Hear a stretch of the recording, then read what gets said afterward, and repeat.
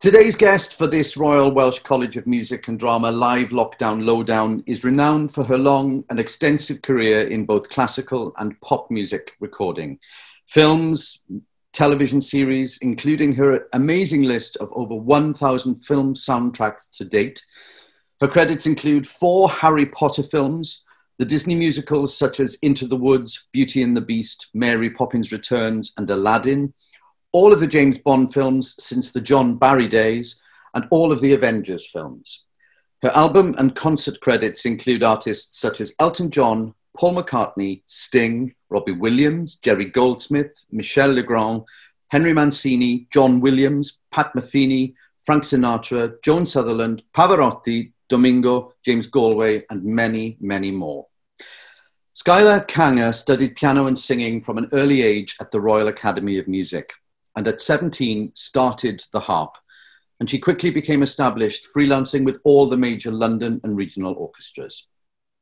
For 25 years, Skaila was the solo harpist of the famous chamber group the National Ensemble, and since 1971 was the principal harpist of Academy of St Martin in the Fields under Sir Neville Marriner, and principal harpist of the London Mozart Players from 1993 to 2019. For over 20 years, she and Tommy Riley, virtuoso harmonica player, performed, wrote and recorded many new works for their unique duo, and her solo recordings are available on Naxos, Chandos, ASV and Hyperion labels. Skaila began teaching at the Royal Academy of Music in 1988, and in 2004 was awarded the title of Professor of the University of London. She was head of harp from 1999 to 2010. Her former students are globally renowned and many have solo orchestral positions worldwide. She was appointed Professor Emerita of Harp in 2010. In 1993, she established the Academy Harp Ensemble and has commissioned over 25 works for her harp department. Skaila is regularly invited to sit on juries, and in July 2019 was president of the jury of the USA International Harp Competition in Bloomington, Indiana. She's given lecture recitals and masterclasses in Russia, across Europe, Hong Kong, and extensively in America. Parallel to her extraordinary performing and teaching career skills, Skaila has composed and arranged 22 books of harp music for all levels, many of which are on the ABRSM, Guildhall, and Trinity exam syllabi. Her articles have appeared in Gramophone, BBC Music magazine, together with other publications, and she was honoured to be featured in the Musicians Union magazine Hall of Fame article in 2010. Skaila, that's an incredible biography there. Thank you for sitting through it. I hope I didn't cause you to blush too much. It's fine. We're so grateful for you giving up your time and joining us on this very, very hot day. Thank you for being here. The purpose of this afternoon is to give our students the opportunity to speak to you, especially at the end of what's been quite a challenging term for the whole world, really, because of the coronavirus crisis. But I'd like to start with a question, if I may, and that's, you came from a musical family, and I'm interested in how you caught the bug to go into music yourself. Well, my father was a violinist, and I was born in India, in Mumbai, and he was a concert solo violinist, as well as being an engineer in Bombay, and he used to do a lot of broadcasts and play performances. And when I was 2 years old, he won a scholarship to the Paris Conservatoire and went off for 2 years to study there. And after he'd got his Premier Prix, he auditioned for the London Philharmonic Orchestra. This is in 1950. And then sent for my mother and myself. I was 4 at the time. And we came to London by boat, basically, and brought all the furniture and all the piano and everything with us. And so basically I was immersed in music from a very, very early age. I used to sort of improvise at the piano because I was too lazy to read. and I had piano lessons, and I auditioned for the Royal Academy of Music when I was 11. And I won a place on Saturday mornings, studying piano and also second study singing. And I was doing my A-levels, and I actually toyed between doing history at university, because I loved that, or music. And at the time, it was a very difficult decision to make for a woman, because in those days it was completely a man's world. And I used to go to all the concerts when he was in the orchestra, later the Royal Philharmonic Orchestra as well. And the only woman there in the orchestra was the harpist. So I literally thought, okay, I'm going to start the harp.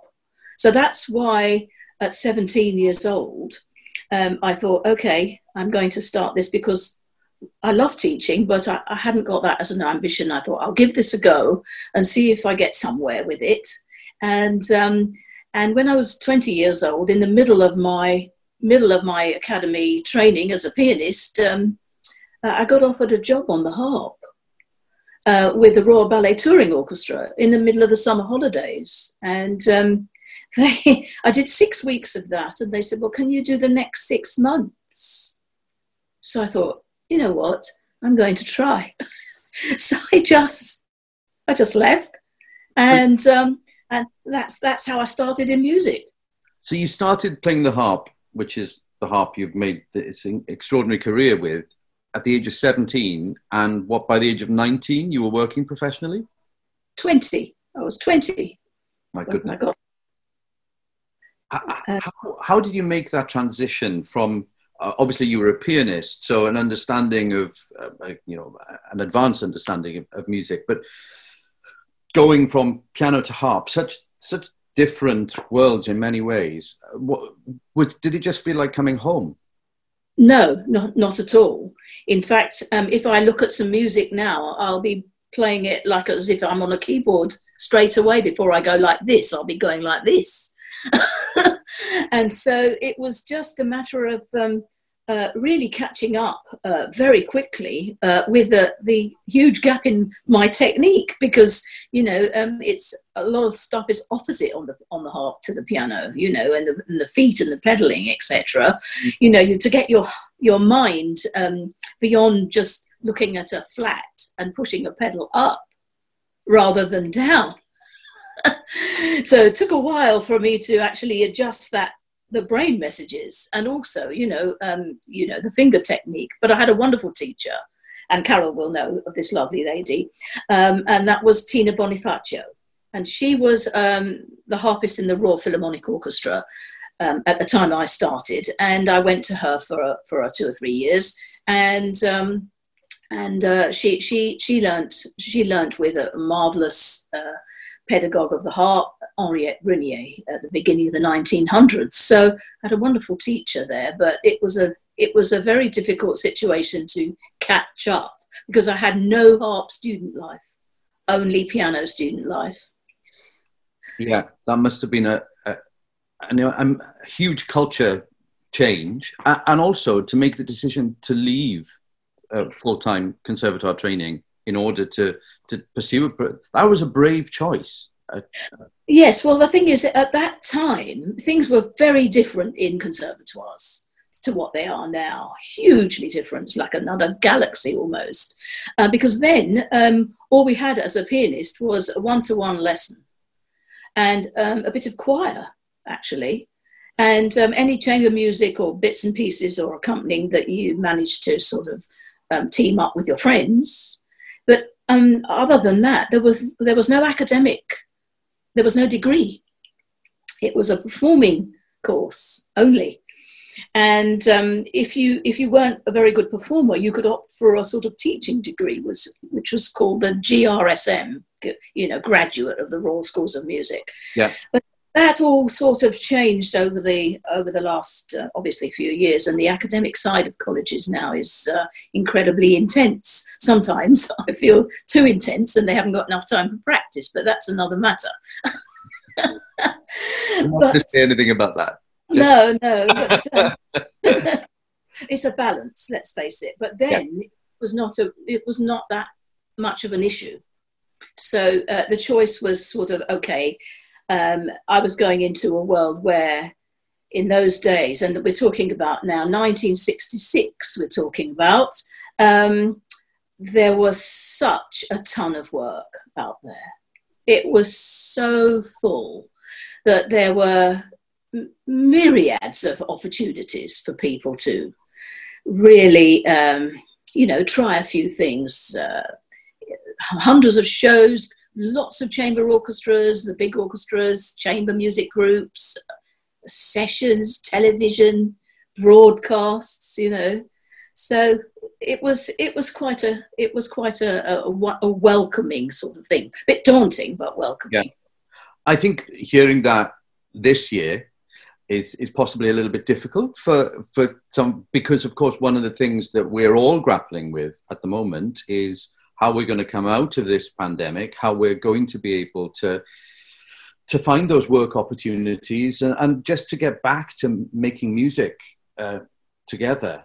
I think that in over the years, we've seen such a lot of struggle for the arts to survive in various different ways. I'm not saying we've experienced anything like this pandemic and the whole place shuts down, but lack of funding, cuts to everything, and difficulties of venues. So, and I remember a long time ago when one particular orchestra, I won't mention them, was so desperate in financial situation that many of them were taking jobs as taxi drivers and waiters and considering that, and somehow they got the most amazing manager who managed to somehow market them differently and turn them around. But it was a close call and it was hard. But this time it's global. So the resourcefulness that we all have to have now going ahead has got to be quite different. And you've got to use every part of your imagination and rather think positive rather than think, oh no. Yeah. Think, oh yes, now what can I do? And what, with the technology as it is now, which of course, us older, like me, I'm speaking for myself, I find it quite difficult to manage more than a sort of basic modicum of stuff. Well, I mean, that technology has allowed us to have this time with you and this whole series that we've been doing with these Lockdown Lowdown. So there are definitely things that we can learn from this time and feel optimistic about. I could talk to you all day, but it's the guys who are in the room that I'm really keen for you to meet. So Noah, can I ask Noah Davis to speak to you? Noah is a second-year harp student. Right. Yeah. I was wondering if you had any advice for upcoming session musicians or like aspiring session musicians. You were telling us about the difference between the scene then compared to the scene now. Yes, well, as I say, there were myriads of studios in London, about 36 to 50 big ones and small ones and all sorts of projects. Now we are left with two major studios, Abbey Road and Air Studios, and one or two smaller ones, which do more sort of the pop side of things.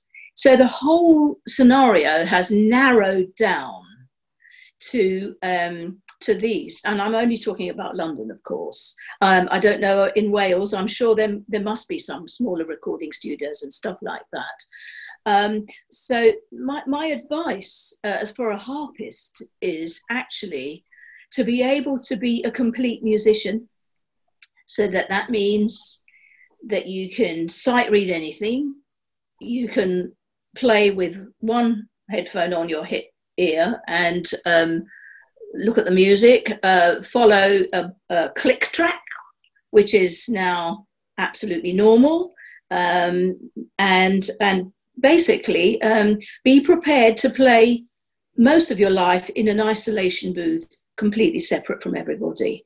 Now, this is a very different way of life from being in an orchestra and playing at the back of the violins, or even, an event or whatever it is, your normal ensemble scenario is completely out of it now. You're hardly ever allowed to go in the room because they want separation. So I think my advice to harp players is to really be able to complete all those skills, have a fantastic ear for tuning, a marvelous sense of rhythm, an unbelievable ability to sight read, and also to rearrange anything that you look at and is instantly unplayable. Because let's face it, not everybody, to put it mildly, knows how to write for the harp. So I hope that's answered your question. That's been great. Is that okay, Noah? Yeah, thank you very much. Thanks so much, Skaila. Yeah, that experience of the booth that you describe, and the click track, and there's so much I'd love to pick up on a little bit more from what the answer you've just given. The illegible and unplayable harp parts, that need to be so in the moment and prepared to be adaptable. How much ownership do you take over those changes you have to make in order to make? Do you have to go and discuss that with the composer or the arranger or the conductor, or is it literally the red light is on, go?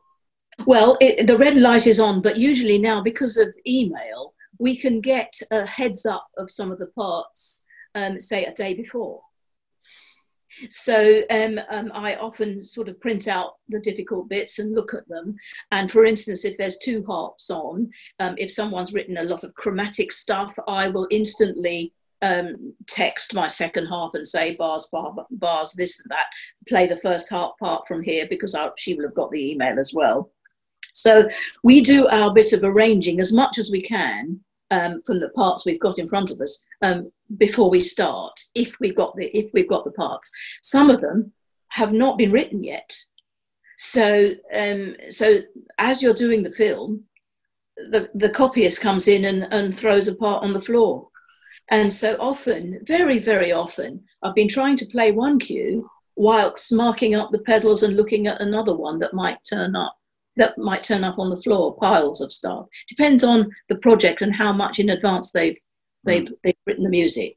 And different orchestrators, for instance, you can get. I'm just about to start a film this weekend, and I can see from the parts that there's a different orchestrator, because one understands the pedaling and another one writes chromatic passages, which, we can't do. So I'm instantly arranging that, but it's the same film. It's just that in America, they engage a whole team of orchestrators to get a project ready. So it's very variable.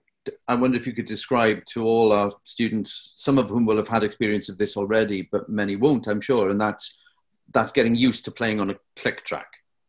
And do you have any advice for that? Well, first of all, you've got to be able to play in unbelievably strict time with a metronome. So, you're not going to be able to suddenly produce variable click tracks of your own. But the first thing is to be able to play incredibly rhythmically in time to a regular click. And then, of course, it's practice. It's just a matter of doing it. And in the harp parts, you always get all the metronome mark changes. So, every bar can be a different metronome mark. So when you're looking at your parts, not only are you pedaling it, but you're marking up where to go faster and slower with little arrows and stuff like that. So you've got to be reading the tempo map at the same time as the notes. So it's really multitasking in a big way. And it's being in the moment, but also the level of preparation that you clearly do, and making sure you allow enough time in your busy schedule to say, well, that day I am only looking at the parts for the following day. You have to squeeze it in, because sometimes we don't get a break. No. So I'll do the lunch hour or in the break, so it depends really. Can I bring in Keris Rhys now, please? Keris is a third-year harp BMAS student. Keris, your question for Skaila, please. Hello. I was just wondering, what's your favourite part, or what's the best part about playing on film scores? I think the best aspect of playing on film scores is, first of all, working with the most amazing composers. And some of them that I've been lucky enough to work with are not only brilliant geniuses, but they become friends. So you don't see them from one project to the next project of theirs, because let's face it, you know, films take sometimes a year, 2 years to complete, and it depends on what that composer's doing. So that's always lovely to be with old friends. But also it's nice to actually see it sometimes in the cinema or on your television later how it's all come out. And sometimes I'm quite surprised at the actual profile of the harp in the film. For instance, I'll give you an example. A couple of years ago, I did Maleficent, Mistress of Evil. And that was for a guy called Jeff Zanelli, composer. And I was in my booth, and you never know what the balance of the harp is going to be when you're playing, because you sound loud, and they take it away and they mix it all, and you know, that's the last you ever see of it. So we started watching this film, and my jaw dropped, because literally every note I played was like, oh, it's the harp again. Oh, it's the harp again. So the person that actually mixes the whole music afterwards decides how loud or soft we're all going to be. So sometimes, you know, so you've got to be unbelievably accurate, and because they could use anything. So I think that's probably the best answer I can give you. Thank you. I should have brought in Jemima Small a little bit earlier, but I think the question that Jemima is going to ask is a very specific slant on session playing. So Jemima, can you ask your question, please? Yeah, you sort of already answered it, but how did you get into session music and film music? They're basically the same, but yeah. Well, I got into it gradually. Because when I very first started, as I said, I was doing symphony work, chamber music, a bit of solo stuff, accompanying choirs, and I got a chance to do a 1 or 2 sessions in the very beginning, amongst a lot of other stuff. And then you make a contact with what's called a fixer or a contractor, who is in charge of booking for certain composers. And basically they, if they like you, they'll book you, but they'll try you out first, if you know what I mean. And so it was gradual. It was not one or the other. You know, my life's been a very big mix, a big, huge pot of different stuff. And I didn't choose, I'll do this or I did that. Oh no, I just said yes to everything. And and it was hard. But that's the only way that you can build up that sort of confidence. So it was gradual. Yeah. Cool, thank you. One of the things that I'm always full of admiration for harpists is the act of tuning. And in a session when you know this is going to be on celluloid forever, how much time is allowed for you to make sure that the whole instrument is well tuned? There's never any time allowed for any personal stuff like that. I get there usually about an hour before the session, and a bit more if I haven't seen the music. If I've seen the music and I've got it prepared, then I don't have to get there so early. But because I'm in a booth, usually, I can actually hear myself very well, and I'll tune up. But the point is that things change. You know, orchestras are organic. They don't just stick to one sort of synthesized A, if you like. You know, so you have to have a complete ear open to what's gone out in your harp or what you're playing with outside. But basically, we tune to 440 or 441 if we're in Abbey Road, because the piano is tuned to 441 in Abbey Road. But basically, if it's a pop track, and also you're playing with a lot of backing tracks, you have to be absolutely, usually just above 440. And if you're playing with a piano, you've got to be in tune with that piano. So, so you know, it's a constant awareness. It comes back to that phrase you used about being the complete musician. It's not just, you know, this is no factory. This is 100% concentration, 100% dedication all the way through. And I think that is an incredible lesson for all of these young players, singers. The amount of of just musical excellence that is required for you to have a career like you've had. You have to dig deep. You have to dig deep because sometimes the challenges are almost impossible. And because you're in a booth usually and other people don't hear you.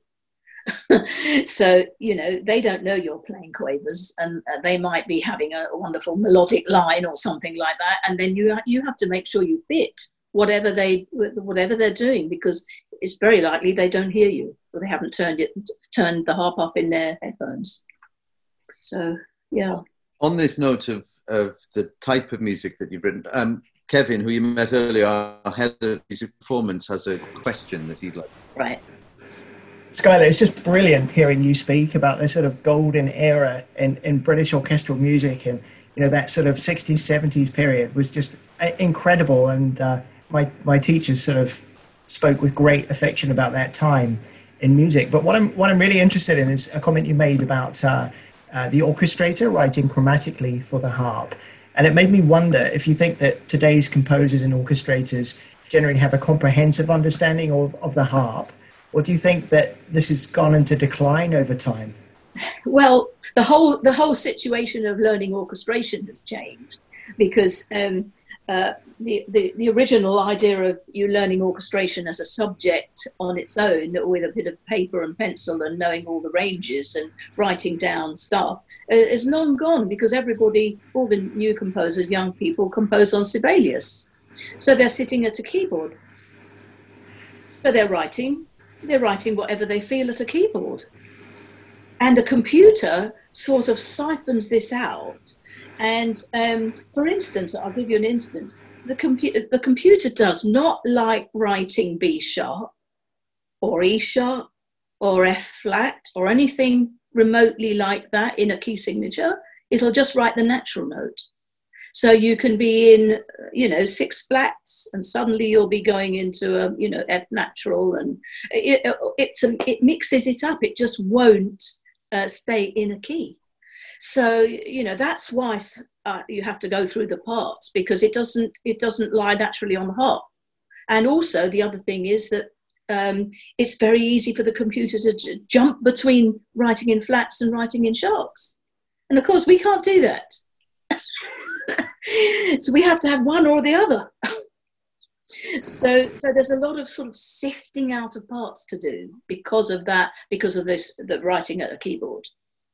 So do you have any direct advice for the composers and arrangers who are listening to this session? Is there anything that you'd like to say to them to make the future a little more comfortable for harpists? Yes, I would like to say, first of all, don't ever think of writing a chromatic passage. And secondly, don't write fast repeated notes, because every time you put your hand on the same string, the sound stops. It's not like an action of the piano that comes back and you can repeat it quickly. It just muffles it. So that's one thing. And the other thing is, don't swap between flats and sharps. Stay in flats or stay in sharps, but just make sure that the computer doesn't correct it according to the computer, and make sure it stays in one regime of flats or sharps. That's the first thing. I use Sibelius a lot, and it's a wonderful program, and it's very intuitive, and it's quite simple to change from an E sharp to an F natural. You just press return, just press enter, and it does it. But very often when they're extracting parts, then all of those enharmonics can change, and I think it just takes incredible patience and care to make sure that you've just pressed extract on all your parts.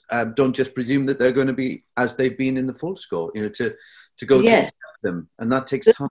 The problem is that the harp part's usually the last to be written, so they've got a time frame, and they're all fighting for the deadlines of the session's coming up, we haven't done it, so nobody really sifts through to that degree and correct stuff. They go, oh, Skaila's on it, she'll sort it out, leave it. And that's the problem with it. The more you sort out, the more you have to sort out. Yeah. John Hardy, our head of composition, is in the room together with lots of composition students, and he's got a point that he'd like to bring up. John, are you there? Hi, Skylar. Lovely to see Hi. you. Lovely to hear what you're talking about.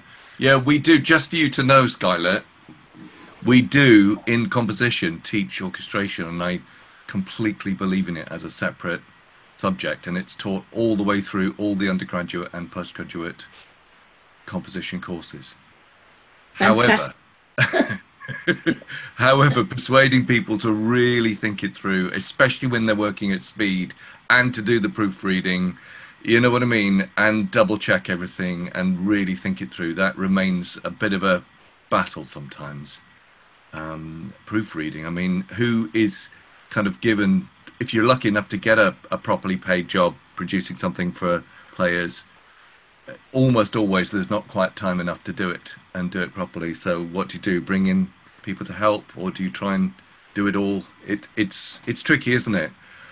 It is, because if you're going to write a classical work, shall we say classical in brackets, or a contemporary work that's going to be published, you've got more time space and thought to go through every detail.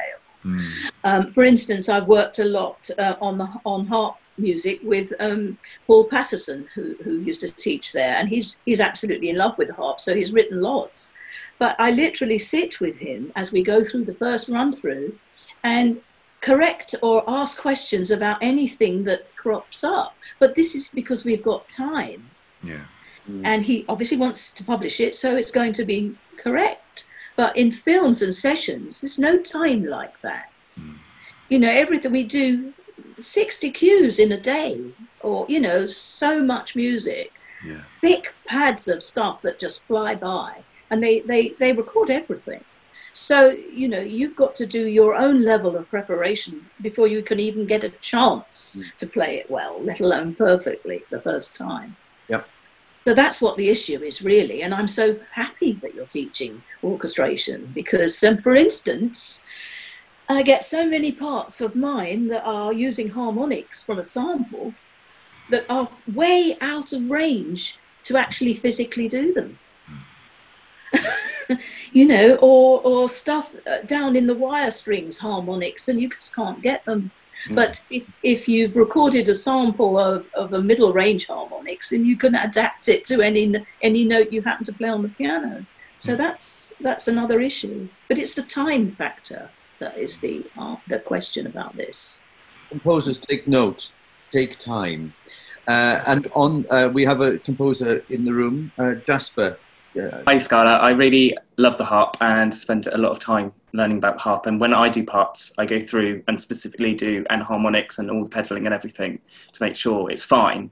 However, like when I've worked with BBC Now, say, and I'll give the harpist her part and I've done all the pedaling and I've made sure it all works. And then when after the session or whatever, I get the part back, she would have written in her own pedaling. So my question is, you know, like the pedaling wasn't wrong. She just changed where she would change certain pedals, or she'd change it to a flat because it resonated better with the harp. So my question is, you know, should it be down to the composer to do the pedaling or the harpist? I think it's a matter of time. If you've got time to do it, it helps you learn about it. But everybody is different, and also it's very, very important as to the timing of when you change pedals, according to how much resonance there is, or how much time you've got, or how much brain space you need for your fingers. So it's not a right or wrong. So continue what you're doing and enable yourself to think about the pedaling stuff. But a harpist will always individualize their parts so that it makes it right for them. And it won't be the same for one person as another, you know, so don't worry about that too much, but just continue on your way to doing it and check that you've got the right notation. I often get a lot of pedaling marked that's all wrong. So I always check it. Because I think you can get Sibelius pedal programs that do pedal pictures, and this could lead into an awful lot of problems if it picks up the wrong information. So yes, it's nice to have some sort of help towards it, but harpists will always, or should always, check it. Yeah. Okay. Thank you so much. Mared, can I bring you in now, please? Mared Pugh Evans. Mared is a graduating BEMA student. Hi. My question to you is, what advice do you have for harpists who are transitioning from higher education into the professional world? Into the professional world? Well, I think the higher education years that you have are a sort of transition between being at a what I call a school situation as to stepping into the profession. And that's why postgrad is so important, because you're not absolutely overcome with academic deadlines, and you can have much more time and to make contacts and to do extra outside work and form chamber groups. And it's a gradual process, postgrad. I think it's very, very important, because very few people can just jump out of BMAs into the profession. That's never going to work. So you have to build up your contacts slowly, and you do that usually through masters and postgrad programs. So by the time you leave, you've already got a few things going. I think that's the best thing I can tell you, really. So Mared, if you don't mind me saying, so Mared is you're going on to London, yes, for your postgrad, is that right? Yeah. Do you want to say where you're going, Mared? I'm coming to the academy. Fantastic. Well, I shall hope to see you soon. But you see, what we do to help you at the academy in that transition is we have all these what I call support classes. So you get someone from a contemporary orchestra giving you a whole term's worth of contemporary marking up classes. We've got sight reading classes, we've got jazz classes, we've got technique classes, everything. So basically we try, and a lot of orchestral. We have a huge orchestral course, and we have a special person that just takes harpists through the repertoire that they're going to play in the orchestra in the coming months. And so we try to give you a little bit of a taster so that you can cope with different things if you're thrown into something like that. For instance, over the last few years, we've been providing the harps for, can't remember the name of the opera company now, but basically we've provided harps for the whole Wagner ring. And virtually all our leading students have done all the Wagner operas before they've even left. So if there's a chance that someone needs a spare harpist for a Wagner ring, we can suggest their names because they've already played it. So things like that, So that's really what it's all about, really. It's not easy, but it's rather challenging. So important. We have great relationships with Welsh National Opera and the BBC National Orchestra of Wales, and just that vocational purpose of a conservatoire is just so important. But I was interested in your answer to Mara there about being entrepreneurial, about setting up your own groups, creating your own work whilst you're doing your masters. That's something that you definitely advise. Definitely.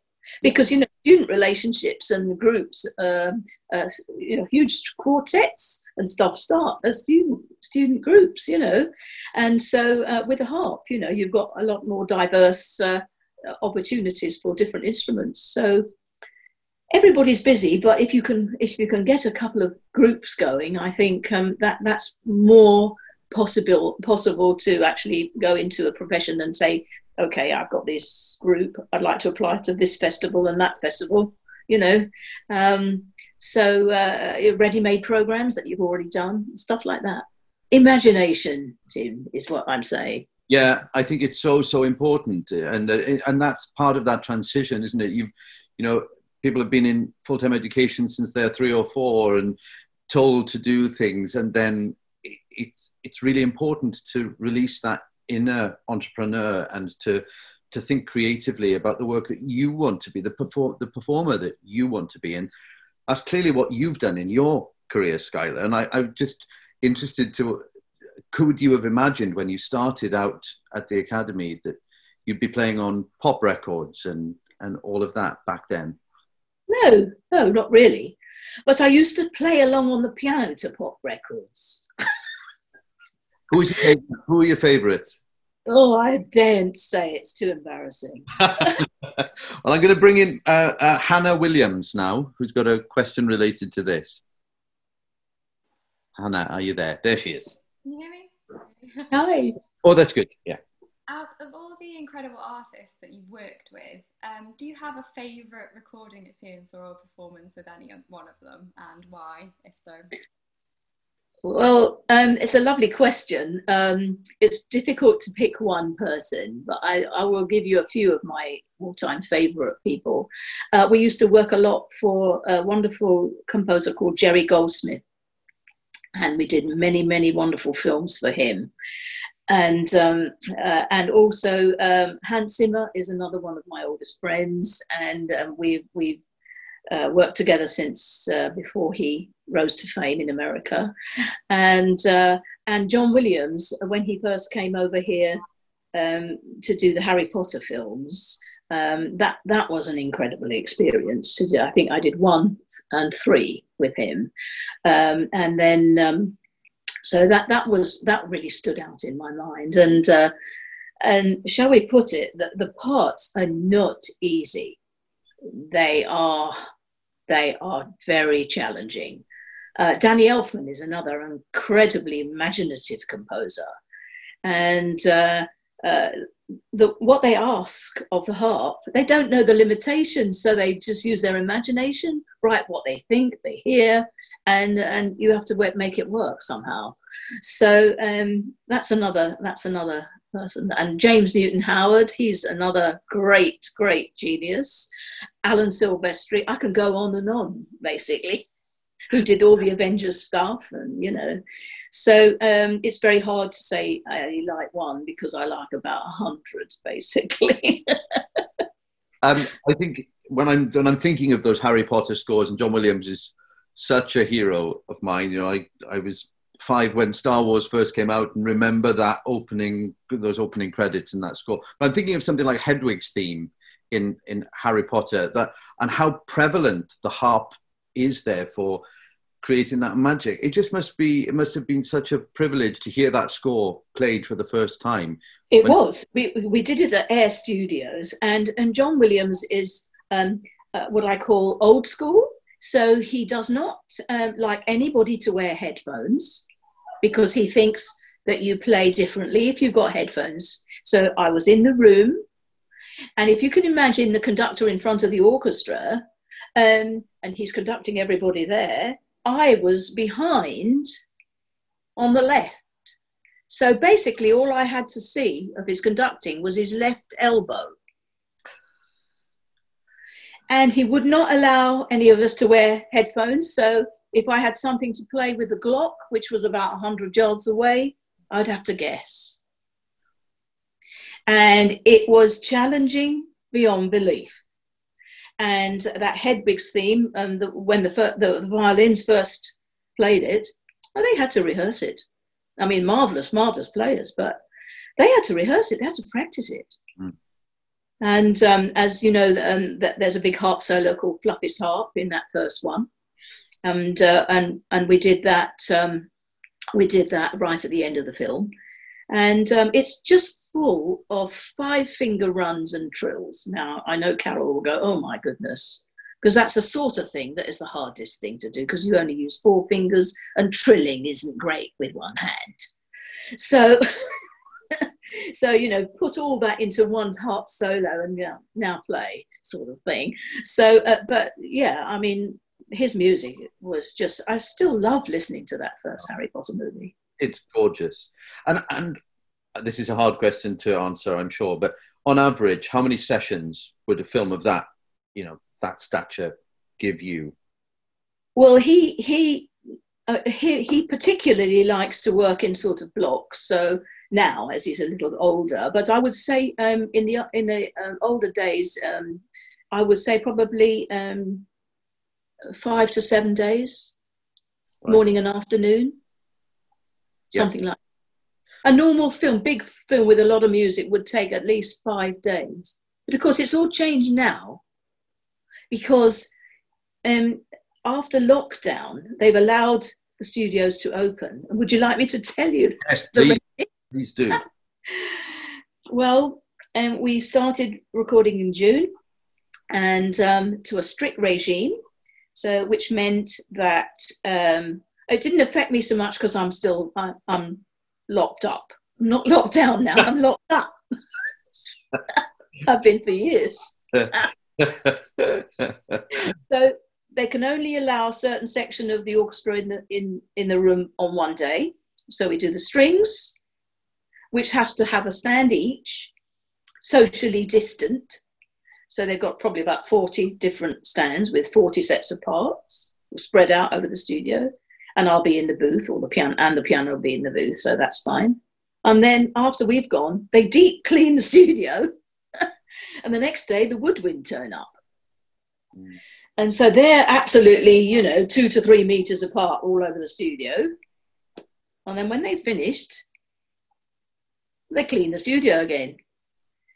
And we have to wear masks when we're not playing, or whether we're in the actual body of the room.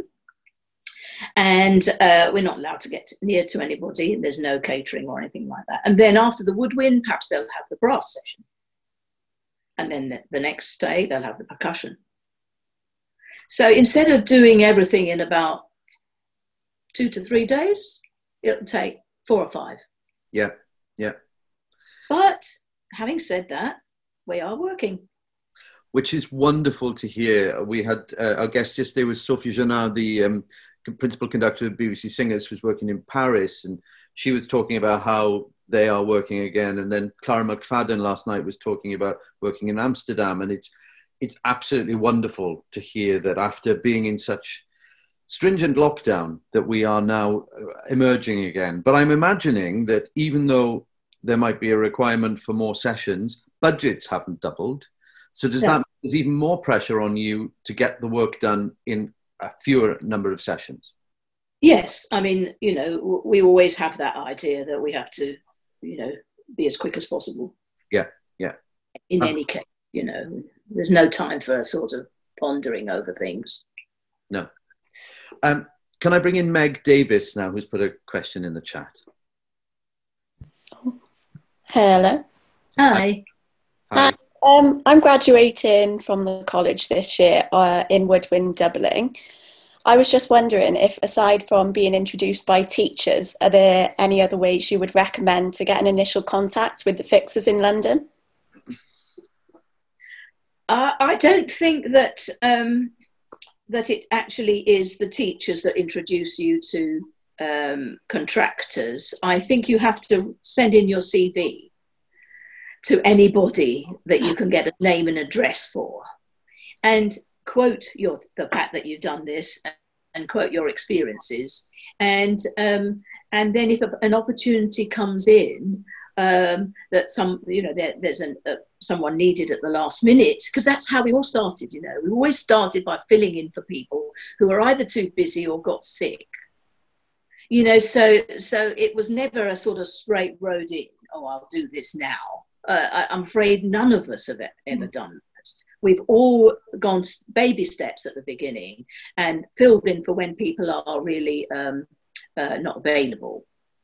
And so I think write as many CVs and send them off and nice letters to fixers and stuff like that you can. And if any of your teachers do work in a certain area, all you can say to them is, if you ever need somebody, perhaps you would recommend me at some point. Yeah. I think that's all you can do, and they will know how you play. And I mean, that's how I've helped my own former students, because first of all, I know exactly what their abilities are, and how fast they are, and how good sight readers they are, and how reliable they are. It's no good being brilliant if you don't turn up. Mm.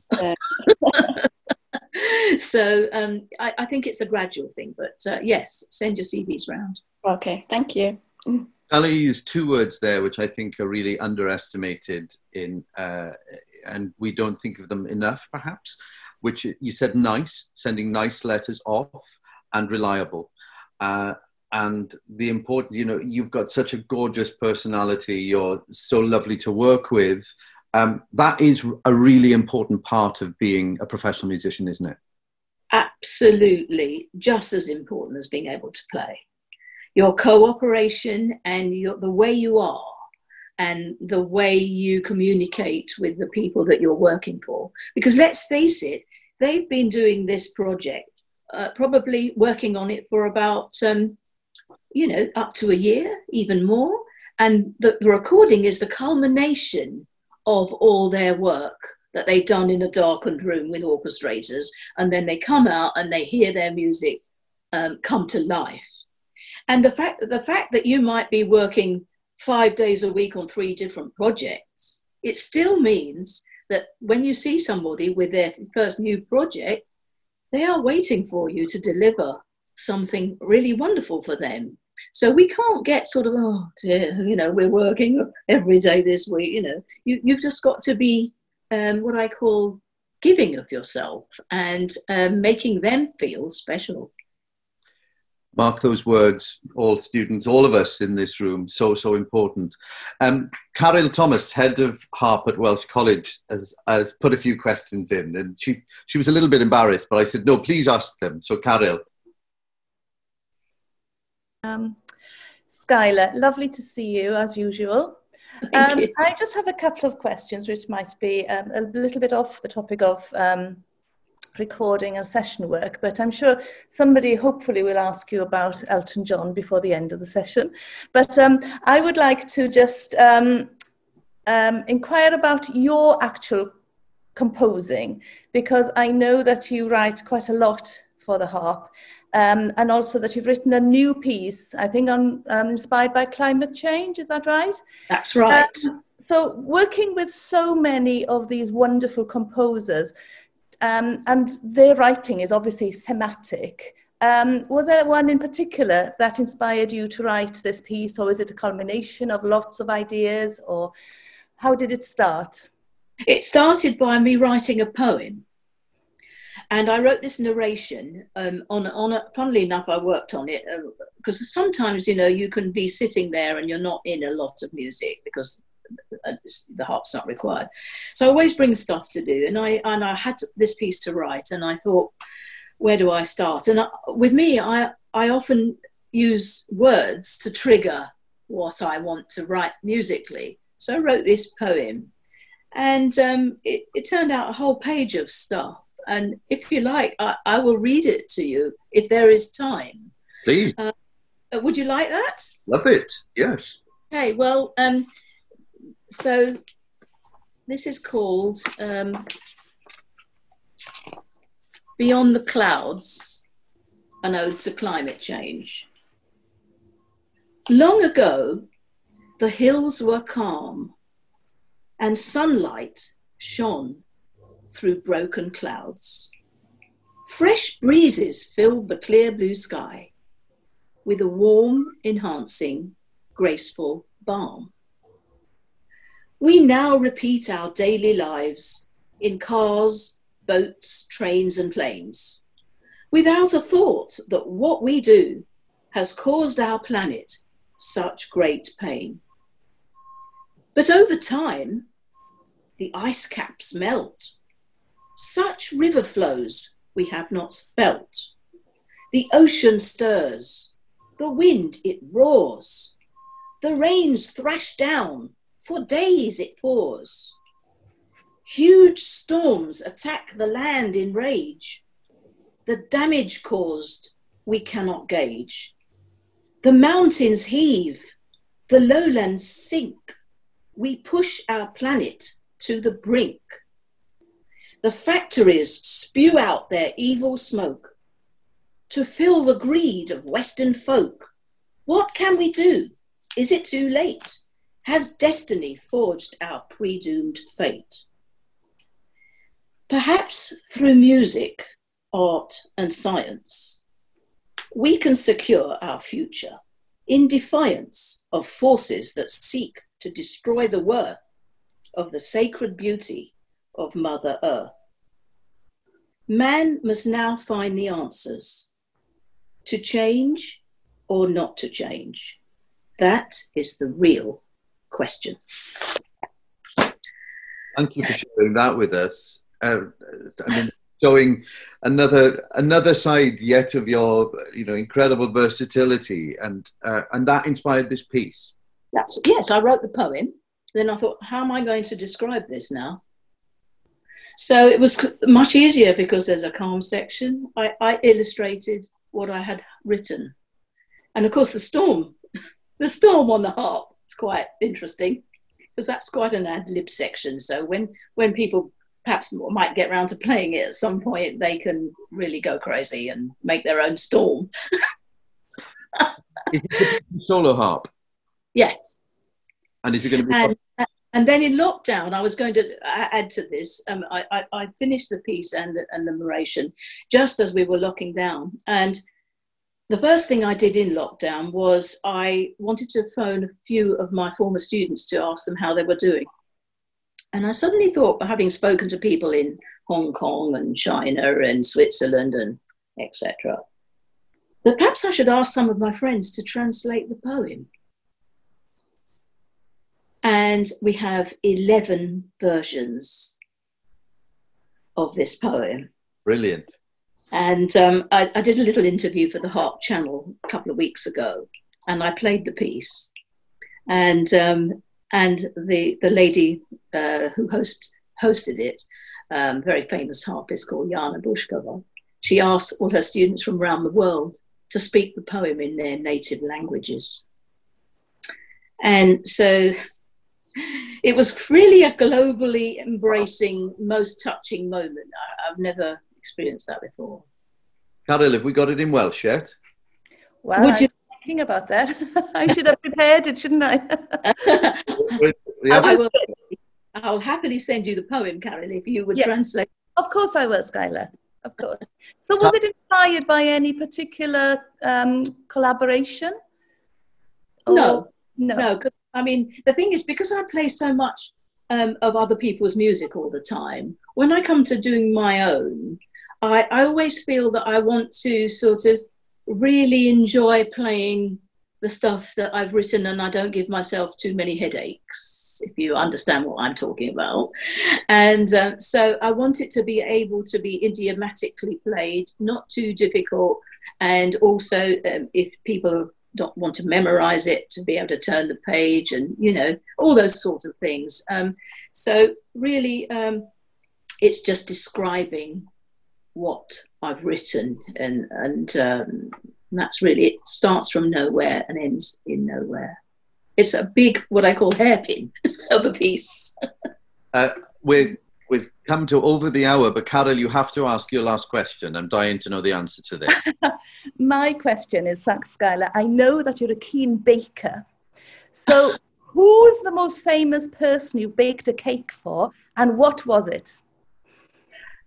I'm not oh, I tell you, I did bake a specific cake for Peter Kosminski, who is a very famous director we did Wolf Hall for him on the television. And in the middle of this series, because I work a lot for Debbie Wiseman, who's a lady composer, and she'd written the music for this series. And she said, it's Peter's birthday on the next episode that we're recording, and she said, do you think you might make him a cake? So not only do I have to bring the harp in and all the furniture and the music, but I'm trying to juggle this cake and hide it as a surprise so that we all go into the control room and have it in the break, But that's taken a little bit of a backseat now, the baking, because, people were expecting me to actually turn up to every recording session with a cake. And that got a little bit too much of a pressure. What's your favourite cake to make? I suppose the grandchildren, they like this sort of chocolate tray bake stuff that's just divine. Sounds gorgeous. Skaila, thank you so much for your time. Thank you everybody for all your great questions. It's just been such a joy to spend an hour in your company. At the end of every one of these sessions, I'm asking some quick fire questions. And I'll give a clue to one of them, because we discovered the most amazing photograph of you, which I shared with you on email. of you in an open-top sports car with your harp wedged in the passenger seat outside the Royal Academy in the 1960s, looking impossibly glamorous. What car was that? Your car? No, that was the photographer's car. Oh, I see. I think he's a quite famous photographer. I've actually forgotten his name now, but Eric Auerbach, I think it was called. He was called. Right. I think a very famous. And I don't know how this photo survived. Obviously on his profile and on his website, but his idea of a publicity photo was, you know, a little bit way off. Well, if you wouldn't, I think we should share it with our students, because it's just the most glamorous image. It's amazing. Okay, so here are these 5 quick-fire questions, if that's okay. So, session or performance? Session. Abbey Road or Air Lyndhurst? 50-50, sorry. 50-50. Travel or home? Home. Estate car or sports car? Estate car. Sweet or savoury? Sweet. Skaila Kanga, huge thanks from all of us at the Royal Welsh College of Music and Drama, and a big round of applause to you all. Oh. To you. Thank you. Thank you. My great pleasure, Tim. Great pleasure. Diolch yn fawr iawn I chi gyd. Thank you. Bye-bye. Bye-bye.